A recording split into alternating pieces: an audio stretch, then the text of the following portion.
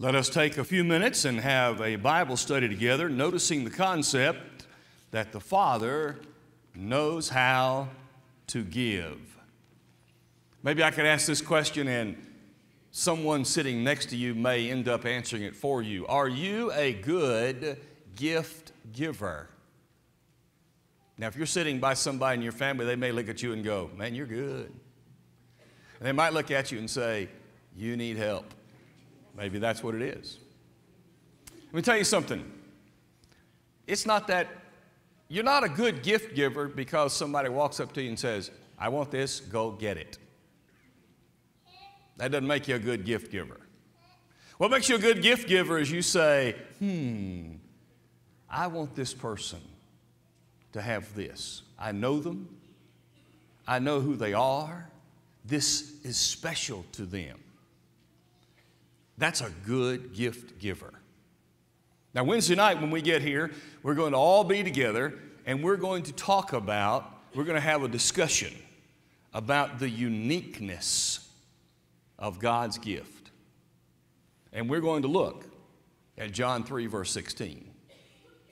And I am, in fact, going to wear one of my unique, special gifts that I was given. I have a few, but I'm going to wear one of them. Now, if there's something like that you can sort of have in your possession, something that you would wear that would fit that occasion, go ahead and do it Wednesday night. And we're going to talk about the only begotten. Because the Father knows how to give, and He is the good gift giver. Now, right now, we're going to notice that the Father knows how to give. Noticing these two passages together, we'll begin in Matthew chapter 7, and we're going to compare and contrast this verse with the one in Luke chapter 11. So if you have your Bibles, whether in page form or smartphone form or tablet form and I don't even know what other devices there are. I don't have a clue. But if you have any of those, I expect to see them in your hands, and we're going to walk through it right quick together, okay? Matthew chapter 7. And there are, by the way, Bibles underneath the seat in front of you, potentially. I wonder how long it will be before we start putting tablets under there. Probably never. All right. Matthew 7, the text of verse 11 has the context. You know what's happening here. It's the Sermon on the Mount. And Jesus is having a conversation with His disciples. Matthew chapter 5, verse 1, He went up on a mountain, and when He was seated, His disciples came to Him. His major reason for this whole Sermon on the Mount was to talk to His disciples who had gathered around Him. And He's telling them what it means to be a disciple. He's comparing chapter 5 and contrasting the old law and the new. And He talks about daily living in chapter 6. And in chapter 7, He talks about this whole concept of giving your life to the Lord. Now look in chapter 7, verses 7 beginning. It's that famous passage. Ask, it will be given to you. Seek, you will find. Knock, it will be opened. And he talks about verse 9 starting. You know how to give gifts to your children, right? No man is going to give his son a stone if he says he wants some bread. And nobody is going to give his child a snake if he asks for a fish. And therefore he uses that concept and he says, verse 11, if you then, being evil, know how to give good gifts to your children, will not your Father who is in heaven give good things to those who ask Him? See, the principle that He has laid down in these verses is a general principle for the people of God. Jesus says God knows how to give to His children. Generally speaking, ask, it will be given to you. Seek, and you'll find. Knock, and it will be opened. But then notice how He applies it in verse 12. Therefore, whatever you want men to do to you, do also to them, for this is the law and the prophets. Now He takes this general principle. God knows how to give, and He gives the way that is best, and He knows how to give to you. Therefore, you do the same to them.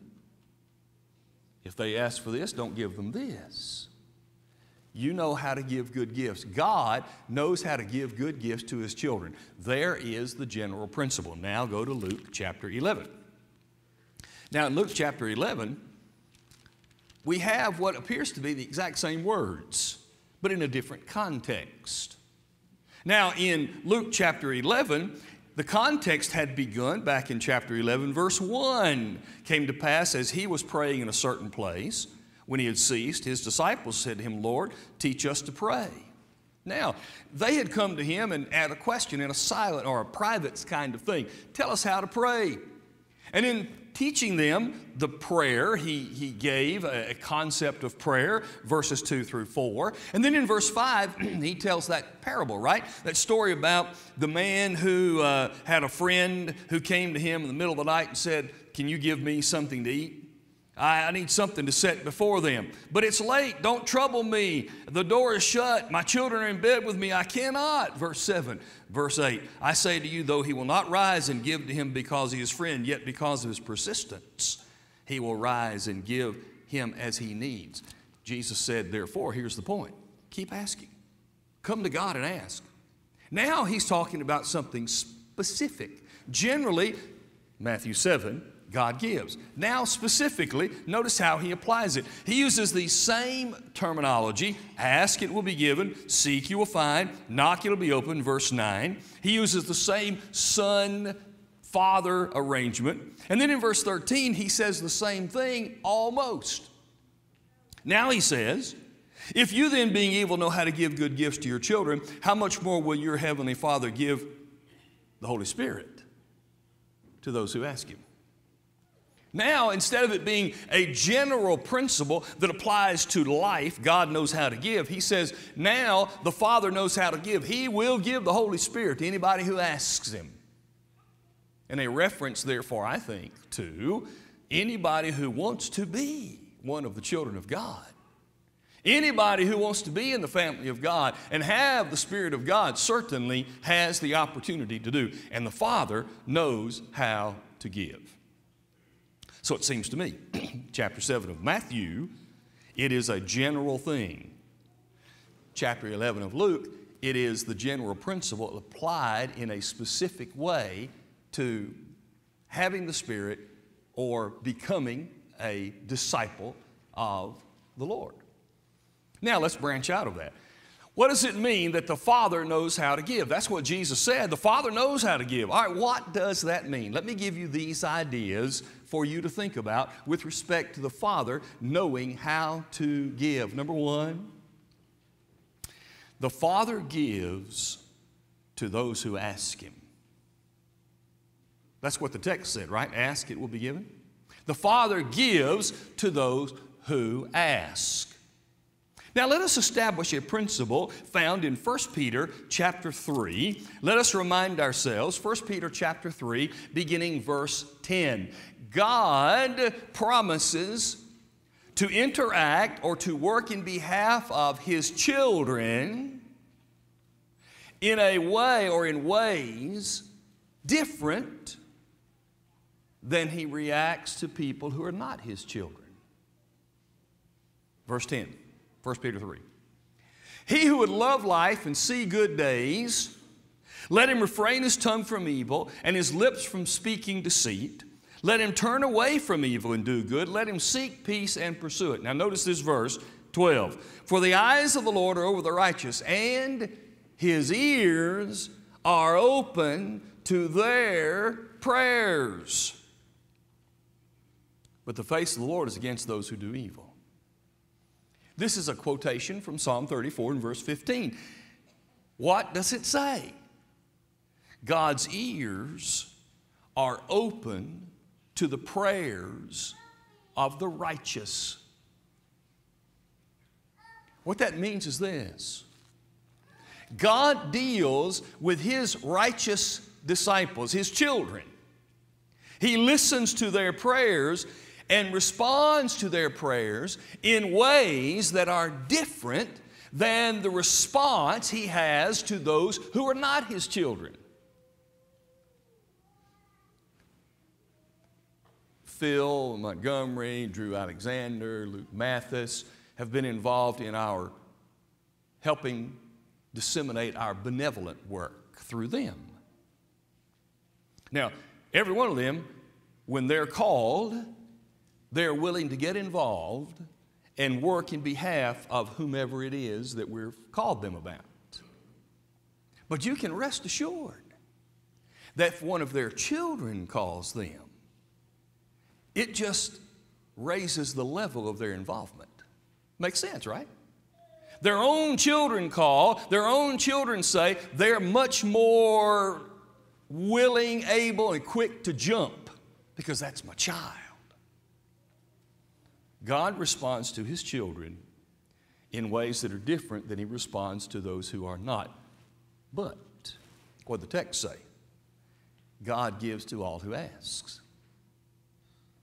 Ask, you receive. Seek, you will find. Knock, it will be opened. To everyone who asks, he receives. Everyone who seeks finds. And everyone who knocks, it is opened.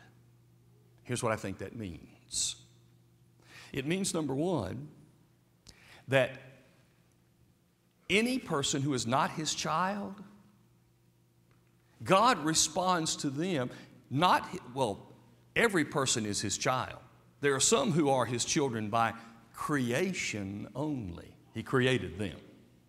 So to those who are His children by creation only, He responds to them by saying, that's a seeking heart, and I will send them the gospel.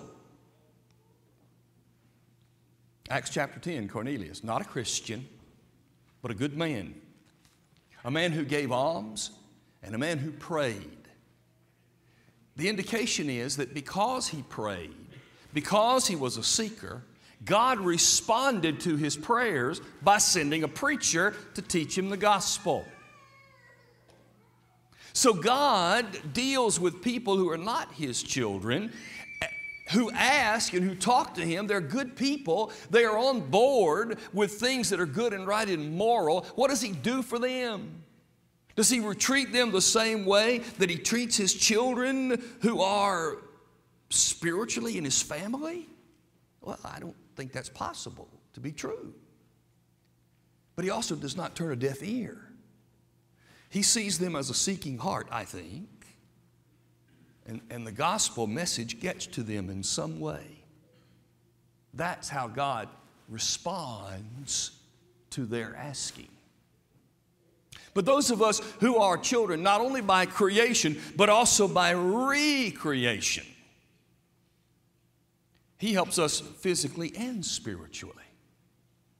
Luke 18:1, you should, Jesus said, pray and always, and don't faint. 1 Thessalonians 5, verse 17, pray without ceasing. Matthew 5, verse 11, even in that prayer, Jesus said, give us this day our daily bread. It's a way of physically connecting with God on the most basic nature of life, food. In James chapter 5, he reminds us, if any are sick, let them ask for the elders of the church and let them come and lay hands on them and pour oil on them. And the prayer of sick, or the prayer of the faithful, will save the sick, and I'll raise him up. And if any sins have been committed, I will forgive them. Why? Because the effective, fervent prayer of a righteous man avails much. Christians can pray and move God in ways that those who are not Christians cannot do. The question, does God hear a sinner's prayer? Yes. Meaning, does God know that sinners are praying? Well, sure. Does God hear a sinner's prayer in the same way that He hears a Christian's prayer? No, He does not. A Christian who prays has the ear of God to affect the actions of God, to change, to move. But the prayer of a non-Christian is seen by God as an opportunity to change and move the one who is praying. So number one, the Father knows how to give. He gives to all who ask. Number two, He knows how to give because He gives to all who don't ask. Look at Matthew chapter 5. Very briefly, we can make this point. Starting in verse 43. Notice there's an interesting phrase that sort of just is thrown in here, as it were. You've heard that it was said, you shall love your enemy or love your neighbor and hate your enemy, but I say to you, love your enemies. Bless those who curse you. Do good to those who hate you. Pray for those who spitefully use you and persecute you, that you may be sons of your Father in heaven. For, here it is, He makes His sun to rise on the evil and on the good, and sends the rain on the just and on the unjust. You remember that little statement in the prayer? Give us this day our daily bread. Did Jesus say, pray that phrase so that you will be sure to have something to eat every day? Why, no. Plenty of people refuse to acknowledge that God has any hand in that. Plenty of people refuse to pray, and yet they eat every single day. You know why? Because God gives to people who don't ask. Every day, the sun comes up and goes down. And every season of the year passes and gives great benefit to the land that God created. He sends the rain on the good and on the unjust. Every day that the sun comes up, whether he admits it or not, an atheist is confronted with the fact that God gave him the sun for that day. And God gave him the rain for that day. Did he ask for it? Did he appreciate it? Not at all. Because God knows how to give. And the Father gives even to those who do not ask. Number 3, the Father knows how to give. He gives us what we ask for. 1 John chapter 5. This is a text that we could spend a lot of time with. There are a number of different things that come up in this text that come up in question form. We'll just consider one or two of them. We start in verse 14, 1 John 5 and 14. Now this is the confidence that we have in Him, that if we ask anything according to His will, He hears us. And if we know that He hears us, whatever we ask, we know that we have the petitions that we have asked of Him. If anyone sees his brother sinning a sin which does not lead to death, he will ask, and He will give him life for those who do not commit sin not leading to death. There is sin leading to death. I do not say that he should pray about that. All unrighteousness is sin, and there is sin not leading to death. Consider this verse, or these verses, this way. God gives to us what we ask for. But now notice the stipulation here. Verse 14. If we ask according to His will, He hears us. Any prayer that is in accordance with the will of God is a prayer that God hears. That opens up two possibilities. One, I know what the will of God is. And if I know what the will of God is, and I say, God, that's what I'm in line with, that's what I want to be done, then I am praying that His will that I know will be done. But what if I don't know what the will of God is? What if I don't know exactly what God wants in a particular situation? What if I don't know how to direct my life in some ways, like directions of where I'm going to live and work and do? Those kinds of things, if I put those in the hands of God, His will be worked, but I don't know what it is. So in that case, I'm praying, God, You do Your will. Whatever it is, just help me to see it and know it. So I have to pray, number 1, for Him to hear according to His will.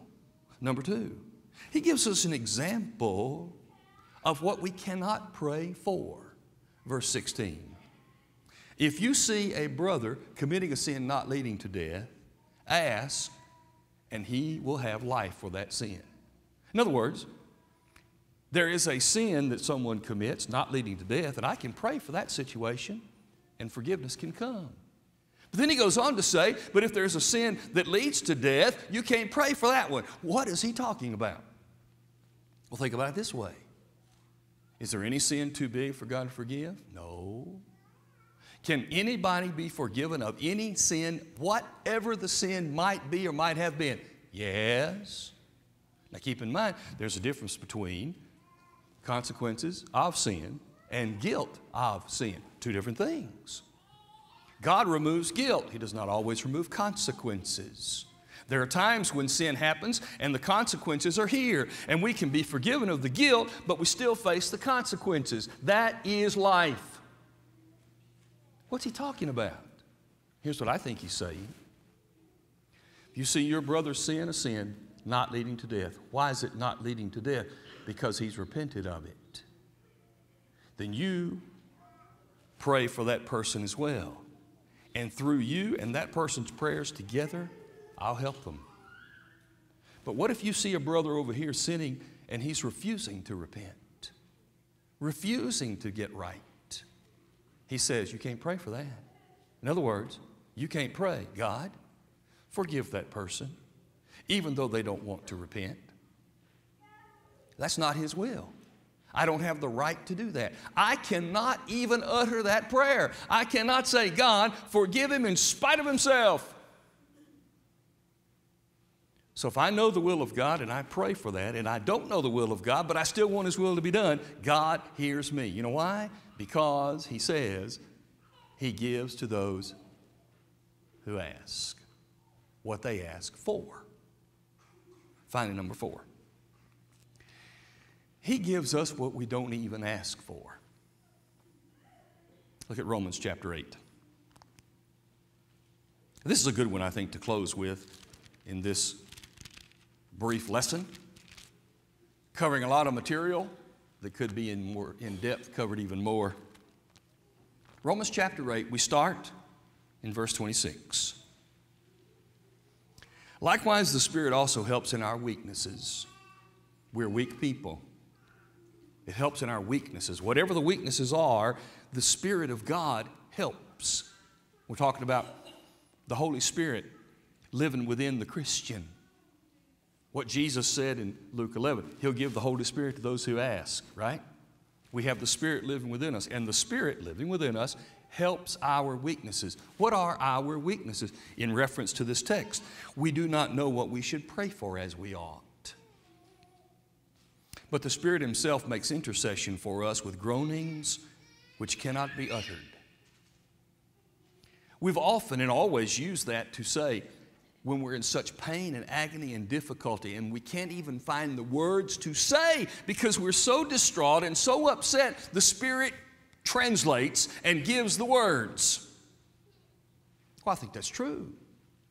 I'm not sure that's the only thing this verse means. It seems to me that it could also be exactly the opposite. We could have so much joy and peace and excitement and wonderful about being a Christian, and we're just talking to God about it, and the Spirit is saying words that we haven't even uttered, but it's transmitting what we really mean. The point is, I haven't even said it. I haven't asked for it. But the Spirit knows me because He's living within me. And He translates. Verse 27, now He who searches the heart knows what is the mind of the Spirit, because He makes intercession for the saints according to the will of God. God, through His Spirit living in the Christian, uses that as an opportunity. The Spirit is the interceder between the two. Then we know this. We know that all things work together for good to those who love God, to those who are the called according to His purpose. I didn't even ask for it, but I got it. I didn't even know what to say.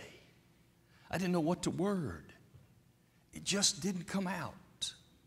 But the Father knows me, and He works in my behalf for what is good, as long as I hold on to the will of God, wanting it to be duplicated and done in my life, wanting Him to have full course, full control. The Father knows how to give He gives to all because that's what He is. He is the great giver.